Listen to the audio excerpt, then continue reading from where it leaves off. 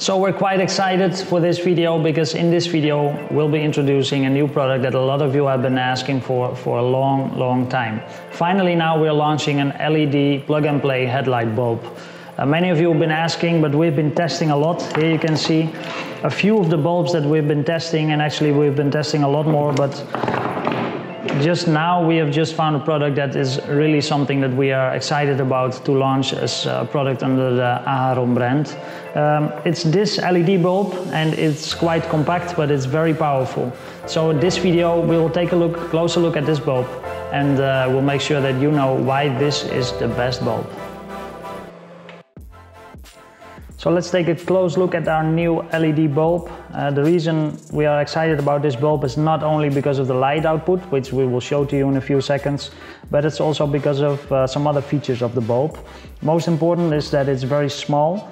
As you can see, all of the LED bulbs, they have a fan. That's to cool the temperature of the LED, so it has the maximum light output.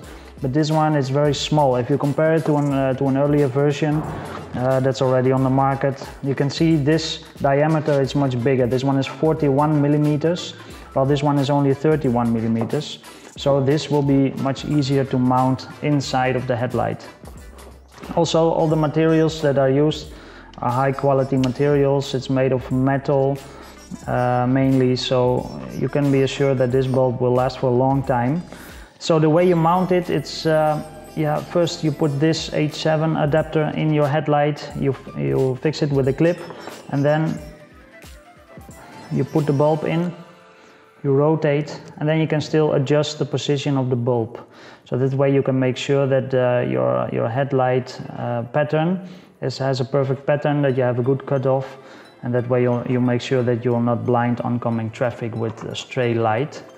Now that's the way how it's mounted, and then of course there's a driver. In most car headlights you'll be able to put this driver inside of your headlight. You can mount it inside, that's no problem, but you can also mount it outside of your headlight if there's not enough room inside of your headlight. In case of a motorcycle headlight, for example, you can mount it outside. It's waterproof.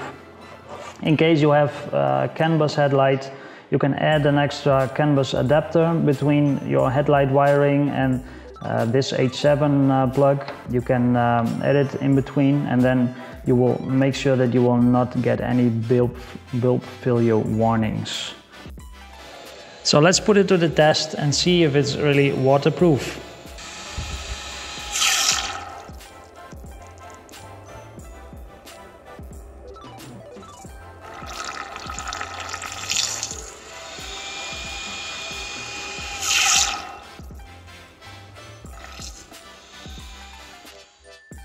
So this is a regular H7 halogen bulb fired up in a Volvo V40 headlight. So let's take a look what's the maximum light output of this beam.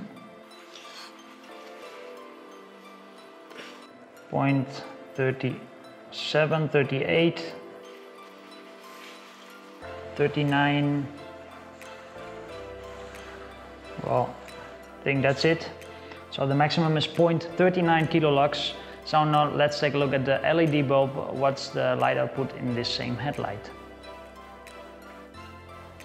So this is the LED bulb fired up in the same Volvo V40 headlight. So let's take a look at the light output that it produces.